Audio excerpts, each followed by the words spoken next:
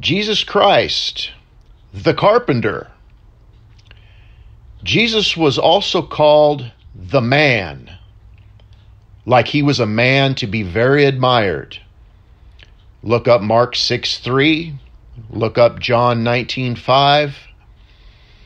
So when they called him the carpenter, it was with respect for his reputation as a carpenter.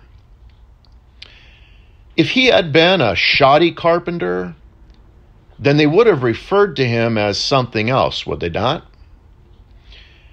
So he was first a carpenter with a respectable reputation, and then he entered the ministry. If he had, Jesus Christ, if he had had a shady past as a carpenter, that would certainly have come up from his enemies. Amen? So like with Daniel, his enemies had to try and nail him in some religious shenanigans. Look up Daniel chapter 6, verses 4 and 5 on that. Number 1, experience working for a living. That's the first thing you should do. If you're going to preach to men who work for a living and are going through the trials and hardships of working for a living in a secular job, you ought to know all about it and have experience in it. Otherwise, you're just like a parade ground peacock preaching to men who are going to go onto the battlefield or are in the battlefield. What would you have to say? What could you tell them? And they're not going to have any respect for you.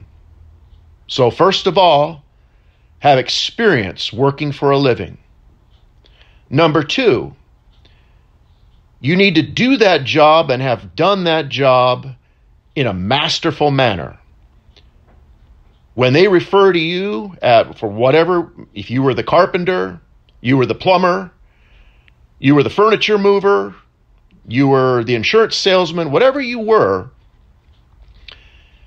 they ought to refer to you, oh, that's that carpenter over there. Yeah, he's a preacher now.